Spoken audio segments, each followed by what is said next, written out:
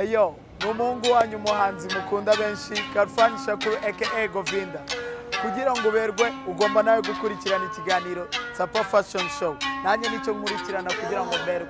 Hey there, my name is Juan, I'm a stylist and I follow Tsapa Fashion Show. I'm telling this to the fashion lover. This is the best station. It's Moses, I'm designer of motions, Ikiganiro, Tsapa Fashion Show. I'm Tanga, Murikirana Tsapa Fashion Show. Hello, my name is Kente Christabel. I'm a fashion designer from Uganda. When I'm in Rwanda, I watch Tsapa Fashion Show.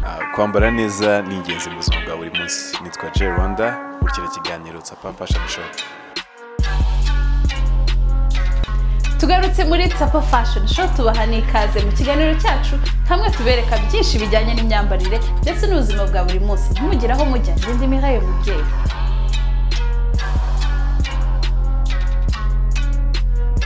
Mu makuru tubafite uyu munsi rero ajyanye na fashion nuko ku munsi w'ejo habaye igitaramo kigamije guhemba agency y'abamodo yahize izindi mu mikorere yayo. Ibi rero akaba ari ku nshuro ya kabiri biteguwe na groupe ya CCA Style. Reka dukurikire uko byagenze n'ababashije kuyegukana.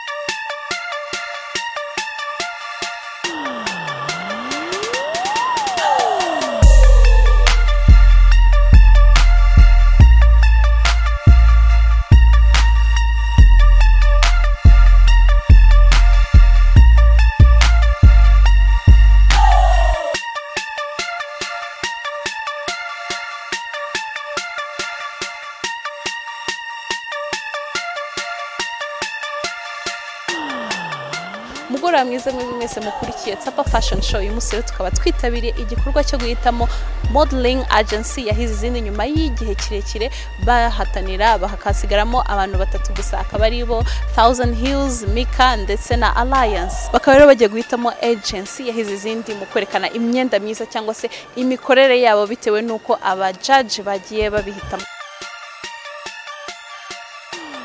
Abajaji rero bakaba bagiye guhitamo agency imwe ihiga izindi nyuma y'igihe kirekire berekana imideli cyangwa se banabagenzura uko bagiye bitwara.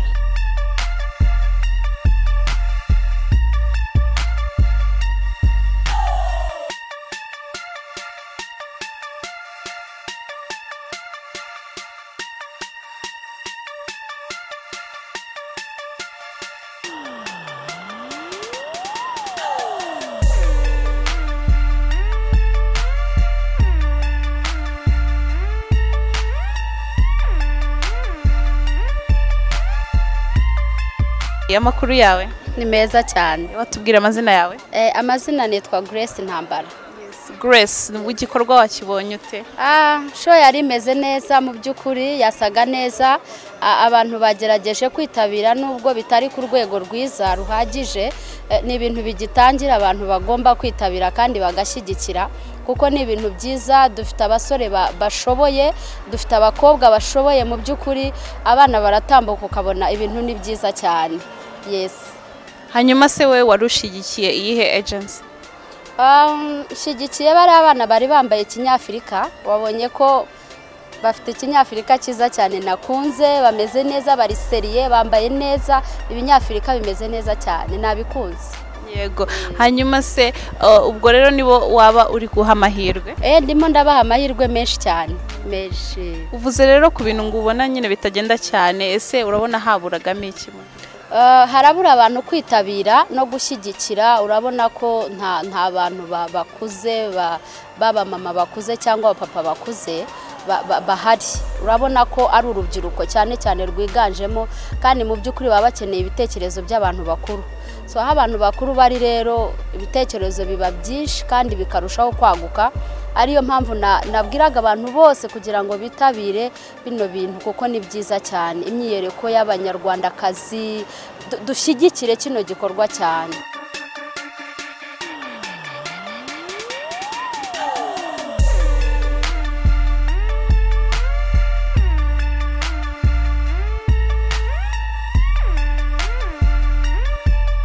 abanyamahanga baturutse mu gihugu cy'Ubuhinde nabo bakaba bavuze yuko bishimiye cyane iki gikorwa, cyane cyane yuko berekanye imyenda igaragaza umuco cyangwa se iranga umuco nyarwanda, akaba ari ibintu bavuga yuko bishimiye cyane kandi babona yuko bizageza kure fashion nyarwanda bitewe n'ibikorwa bakora byiza.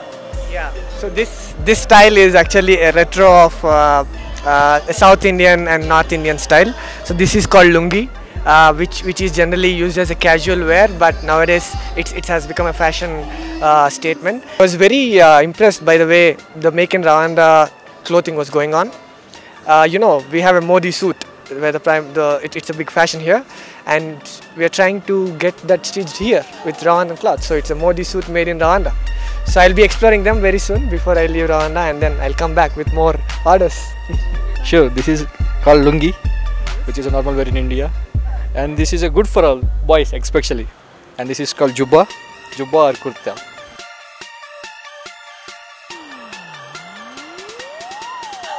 Tukaba rero turi kumwe n'uhagarariye CCA Style Award abateguye iki gikorwa cyo gihuza abanyamideli bo mu Rwanda. Amakuru yawe?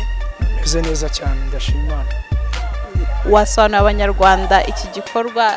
Iki gitekerezo cyavuye ku bijyanye nuko nakunze kujya nitabira izindi fashion show, then nyuma nza kugira inspiration cyangwa se igitekerezo cyo kubona ko hakwiye kuba habajyaho noneho irushanwa, nkuko tubona irushanwa rya Miss Rwanda, nkuko tubona irushanwa rya Primus Guma Superstar izamura abahanzi. Noneho nanjye naravuze okay, turi guhuza abanyamideli cyangwa se turi guhuza impano z'urubyiruko, why muri fashion ntashobora kuba nakora irushanwa ari ryo ryiringiri ni CCA Style Award. Hanyuma se urabona byagenze gute muri rusange? Se wabyishimiye? Se hari ikintu kibura? Urakoze, ndakamere ku buryo nabibonye cyangwa se uko nabyishimiye. Kamem ntabwo nabura gushimira cyangwa no kwishima. Ibyishimo byanjye ni byose biruzuye kabisa. N'umuntu wari wateguye birababaza iyo uteguye ntubona abantu, ariko iyo ubonye abantu baje bitabiriye, cyane cyane ko munabizi ko uyu munsi hari n'ibindi bitaramo byinshi twagiye duhuza nabyo, ariko ndanashima Imana ko yamfashije abasha kubona abantu nkabona atumiye, ndetse n'itangazamakuru muri rusange namwe mukaba mwarabaye ba mbere mu kumfasha muri bino bintu, ariko nishimye cyane. Hanyuma imbogamizi zo ntizijya zibura, abaterankunga baracyari bake. Iki gikorwa navuga ko uko umunsi ukeye kirushaho kugenda gitera imbere, kuko ibyo twabonye umwaka ushize sibyo tubonye uyu munsi. Navuga ko hariho iterambere nubwo atari rinini cyane, ariko mu by'ukuri ntago bakura nk'isabune, baraguma bagenda bongeraho kamwe kamwe. Navuga ko bongereye cyane mu bijyanye no gutambuka, mu bijyanye no guhagarara imbere y'akanama nkemurampaka, mu bijyanye no gukoresha igihe, mu bijyanye ndetse no kwambara. Ndashimira abayobozi b'ama agence bahisemo neza aba design bose uko batambutse aha ngaha. Byari bigoye gutanga amanota, ariko nyine urabizi ko yaburana ari babiri umwe agomba gusigara, ariko bwose ndabashimira bose bakoze neza cyane ugiranyije n'umwaka ushize. Ubu ngubu rwose ni igitangaza. Ikintu navuga cya mbere gitinyura abana bamurika imideli, kuko iyo babona hariho irushanwa nk'iri bituma bakora cyane, bagakora ubushakashatsi, bakareba icyo bakongeramo mu byo badafite, bakareba n'icyo badafite bakagitira kugira ngo barusheho gukora cyane.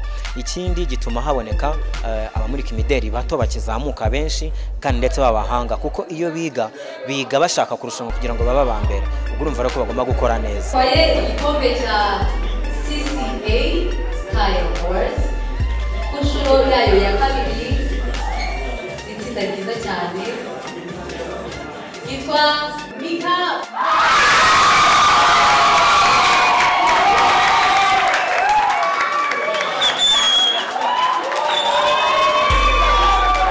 Nabonye ko habaye ikintu cy'amarangamutima, nuko ari abana nyine biri kuzamuka, wenda hazagira ibintu bikosorwaho nyuma, ariko urabyumva nyine ntabwo twishimye. Cyakoza pre-selection yari yabanje, twafashe umwanya wa mbere, byari byiza.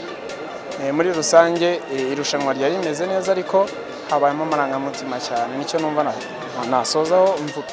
Amakuru yawe? Amakuru ni meza. Wabifashe ute kuba watsinze? Yashimishije. Hanyuma se igikorwa nk'iki ngiki ndumva mwarakitabira kuva bitangira kugeza birangiye, se murabona byaragenze gute muri rusange? Urebye byagenze neza, ariko hari ikintu kimwe kitagenze neza, hari kimwe kitari cyiza nanone abantu bakunze kwita ngo amasaha. icyo nicyo kintu cyabaye imbogamizi cyane cy'amasaha, ntabwo amasaha yubahirijwe, ariko muri rusange ibindi byo byagenze neza, uko cyari giteguye cyagenze neza, kugeza ku munsi wa nyuma cyari kimeze neza. Navuga ko mbere ya byose tureka ibyo gukora, bose barakora n'iki n'iki, ariko n'Imana yabiteye. Sinzi mba yuko navuga, twe dushima Imana ko yadushoboresheje, bose bari bateguye, wabibonye byari bimeze neza, bashyizemo imbaraga, twari tumaze hafi amezi 2 n'igice twiteguriye finali, buri wese yagerageje gukora iyo bwabaga, ariko nabyita ko nyuma yo gukora ibyo twashoboraga gukora nk'abantu, ariko navuga ko ari Imana yadushoboresheje uyu munsi wa none.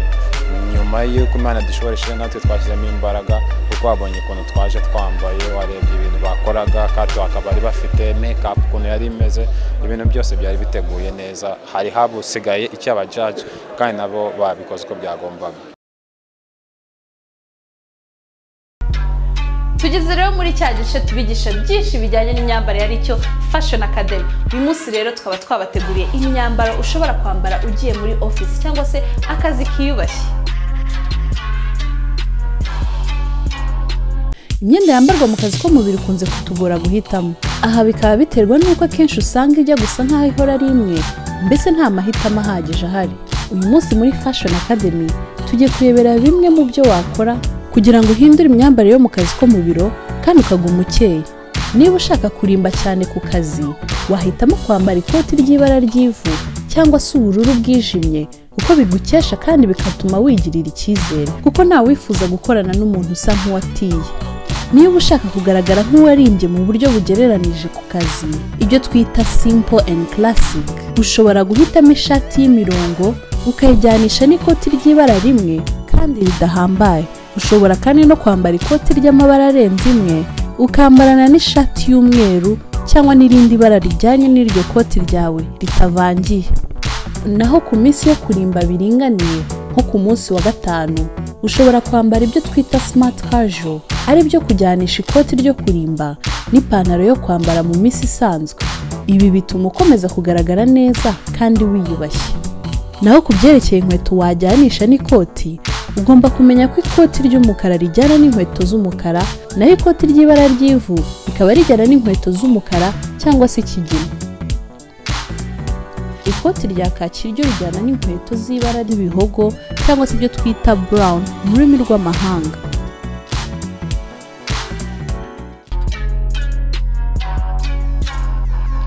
Ngiyo rero imyambaro wakambara muri office ukaberwa. Twizere yuko rero abadusabye yuko twabigisha ibijyanye n'imyenda wakambara muri office igezweho mwanyuzwe. Ndanabibutsa yuko rero nawe uramutse ufite igitekerezo cyangwa se icyifuzo ku byo twabigishaho, watwandikira kuri nimero yacu ya WhatsApp iri kuri screen yawe. Tugeze rero mu gice cyacu cya The Interview. Muri interview rero twaganiriye n'umunyamideli wabigize umwuga, bikaba bigaragara yuko bimaze kumugeza kure. Reka dukurikire ikiganiro twagiranye nawe. Uko mubimenyereye rero muri The Interview ni hahandi dutumira abantu bakora umwuga ujyanye n'iby'imideli. Uyu munsi rero hano muri Hotel Villa Portofino tukaba twakiriye umumodo wabigize umwuga, akaba yaranatowe nka Best Male Model muri uyu mwaka. Uwo rero nta wundi akaba ari Eric Sekamana. Tuguhaye ikaze. Kuri yawe ni meza. Eric Sekamana, nk'umuntu usibye umwuga wawe w'ubumodo, ese Eric Sekamana ni muntu ki? Eric Sekamana ni umusore ukora imirimo isanzwe y'ubucuruzi, nibyo nkora muri rusange, ni serivisi zijyanye n'ubucuruzi niko navuga. Hanyuma se wubatse, garabu? Mfite umusheri ndi kurambagiza. Ntabwo wamutubwira se? Na Asumta, yitwa Asumta. Muramuzi. So nk'umuntu w'umumodo, urumva hari ibintu byinshi mukora, activite, amasiporo. Ese umunsi wawe ukunda gukora iki? Mu munsi wawe tubwire muri makeya ibintu ukunda gukora cyane.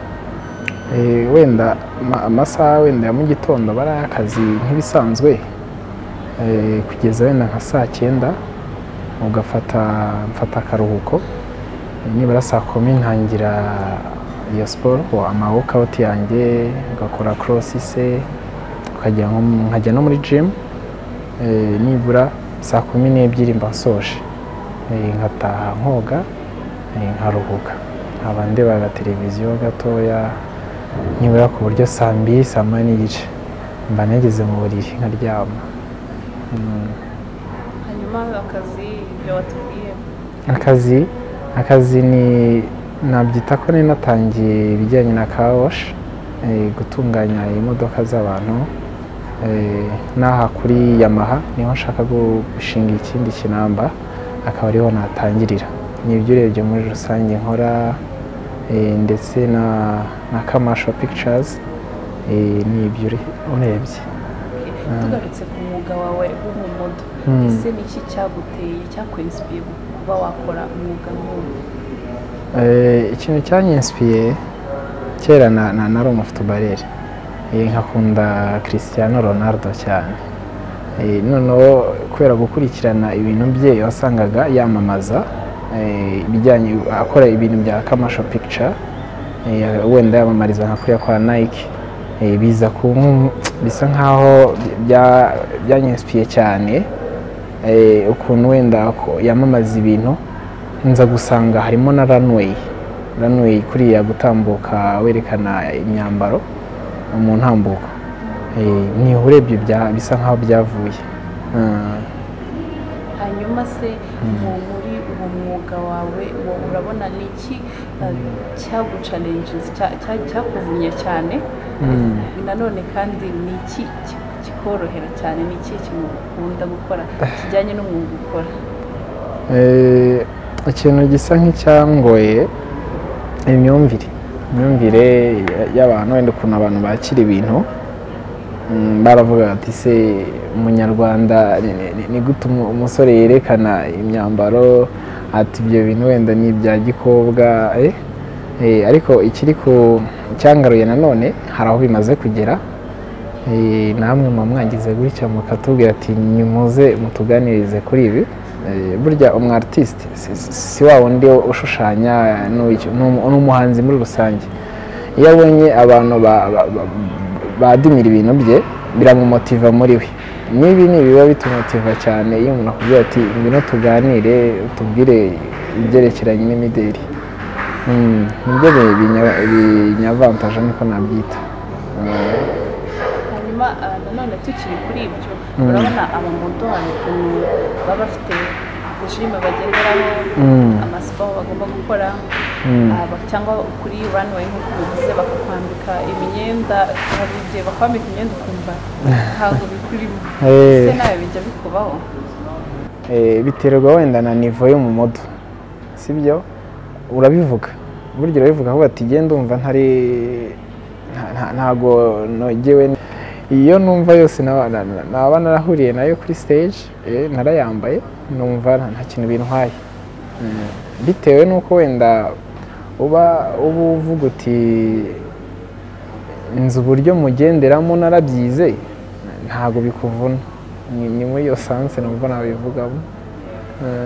Hanyuma se aba designers cyane nk'umumodo mwarahuye n'aba designers benshi ureba ibyo bakora wowe giti cyawe ninde mu designer wo mu Rwanda? Designer wo mu Rwanda umuntu nakumva ujya ukora ibintu hora ni byiza ni Regan aherutse no muri Kigali Fashion Week yabereye mu Bubiligi akorera hano mu mujyi. Regan akora ibintu byiza. Umwihariko afite ukuntu avanga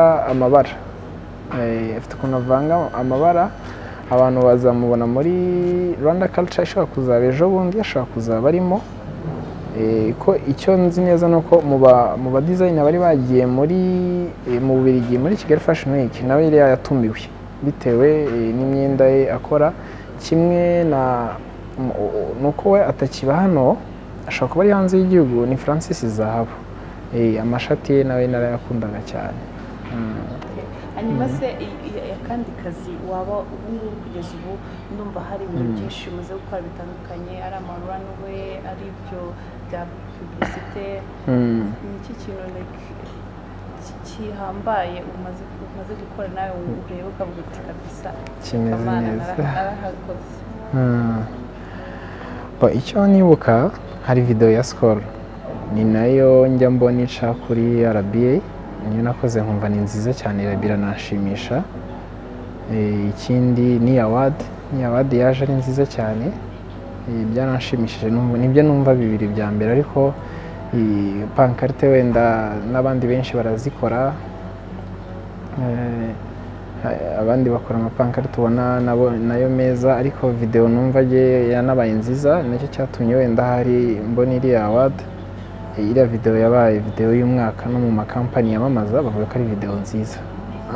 Ese ni ihe nama wagira abantu bafite izo nzozi ariko baba bagishidikanya cyane cyane yuko bavuze yuko imyumvire y'abantu akenshi ica intege abantu bashaka gukora umwuga nk'uwo ihe nama wabagira?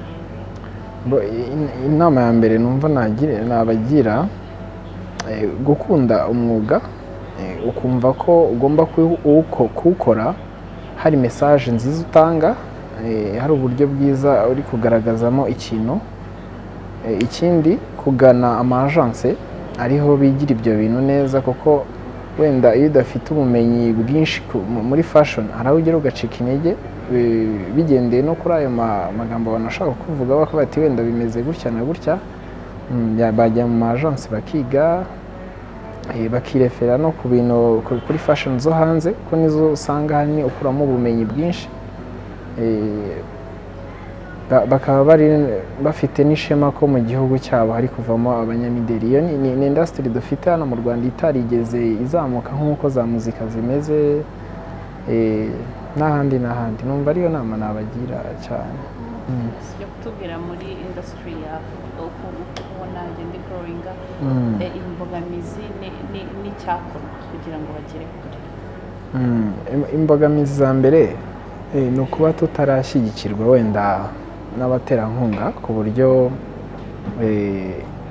bugaragara ndavuga nko ku gice cyo kwamamaza nabyita ko biracyari hasi kandi burya nicyo gice cya mbere kijyanye na commercial pictures niho umumodo abonera ya mafaranga menshi ndetse no ari nacyo kiraza gutuma nsa nk'uvuga kuri government igomba kudushyigikira ikabwira ibyo bigo bya leta se wenda aba bantu nibo bakwiye kugaragara ku bikorwa nyarwanda ariyo ya made in Rwanda dusangamo.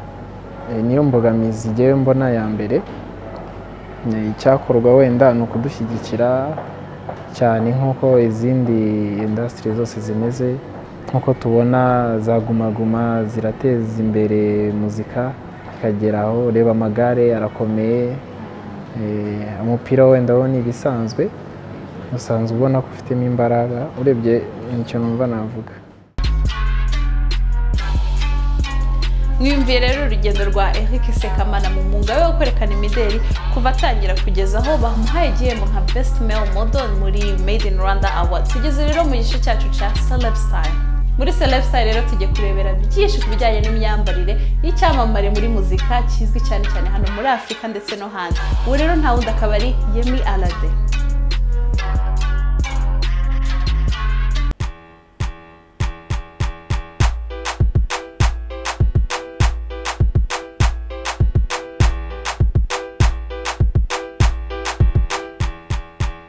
umuririmbyikazi Yemi Alade ukomoka muri Nigeria wamenyekanye ubwo yatsindaga The Peak Talent Show mu mwaka wa 2009 akaba anazwiho kubw'indirimbo ye yamamaye cyane ya Johnny.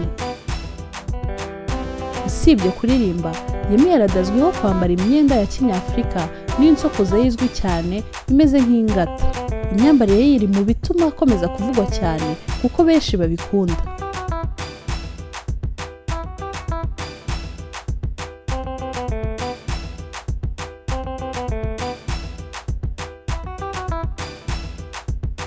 Uyu muhanzikazi w'imyaka 29 akunda kwambara imyenda y'ibitenge cyangwa se ibyo twita African print, ajyanisha n'ibyo twita accessories nk'amaherena, ibikomo n'ibindi ku buryo biba binogeye ijisho.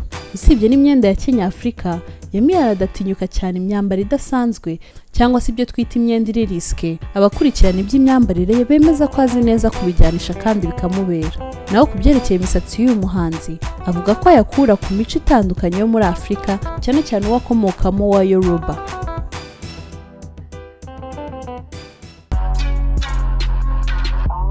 Reka dukomeze rero mu gice cya Pro Tips. Nkuko bisanzwe, reka turebe icyo mugenzi wacu Munyana Joyce yaduteguriye.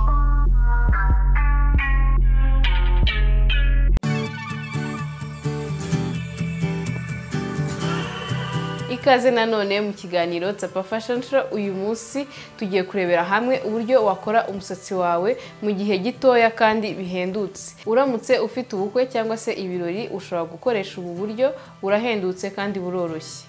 Nkuko mubibona twakoresheje amapense yonyine ndetse dukoresha na meshi. Ni ibintu bitwara igihe gito cyane kandi ukagenda usa neza ahantu hose waba ukeneye kugenda. Iyo ugiye gufunga umusatsi wawe rero biba byiza yuko ubanza ugafunga shinyo. Nkuko mubibona murabona yuko njye namaze kuyifunga, ndetse ukabanza nanone ukabanza ukaboha meshi yawe uri buze gufatisha kuri shinyo yawe ariho ahangaha. Meshi rero tugiye gukoresha ni iyi ngiyi. Nkuko mubibona murabona yuko idafatanye iri buze gukora neza. Turatangira tuboha meshi yacu mu inyabutatu.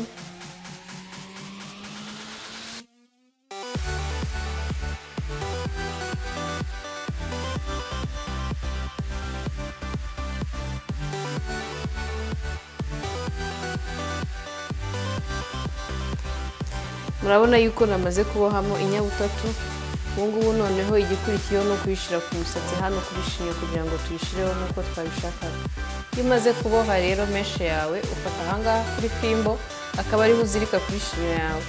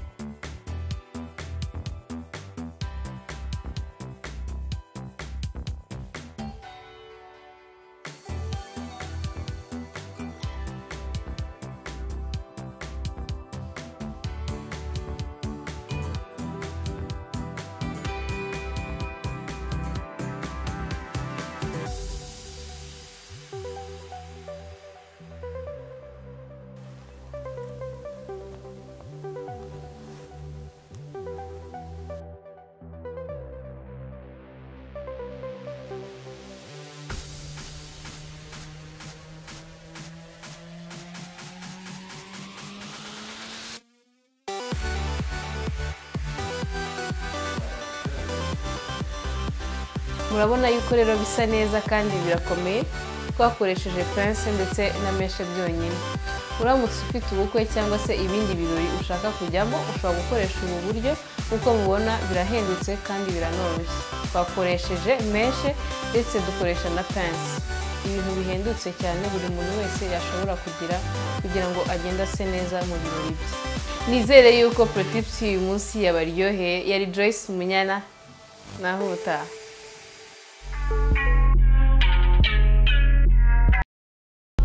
Reka dushimire mugenzi wacu Munyana Joyce ku buryo bworoshye kandi buhendutse atweretse bwo gutunganya imisatsi yawe. Nizere yuko ubuzima bwanyu bukomeza kugenda burushaho koroha. Ndabibutsa rero yuko uramutse ufite igitekerezo, icyifuzo cyangwa se kwamamaza, watwandikira kuri nimero yacu ya WhatsApp iri kuri screen yawe. Ushobora kandi no kudukurikira ku mbuga nkoranyambaga zacu arizo Facebook, Twitter ndetse na Instagram. Uramutse kandi ushaka kureba ibiganiro byacu byose uko byagiye bihitaho, wajya kuri YouTube ukandika ijambo Tsapa Fashion Show, ugakora subscribe, ugakurikira ibyo biganiro byose. Akaba rero aha dusoreje ikiganiro cyacu cy'uyu munsi. Nabashimira cyane mwebwe mwese mukomeza kutwereka yuko mudukurikiye. Siragenda kandi nashimiye equipe technique bafashije kugitegura kugira ngo kibageraho 5/5. Fabrice ndayishimiye ndetse na Olivier umukura ku buhanga bw'ibyuma. Naha dusoreje naho ubutaha.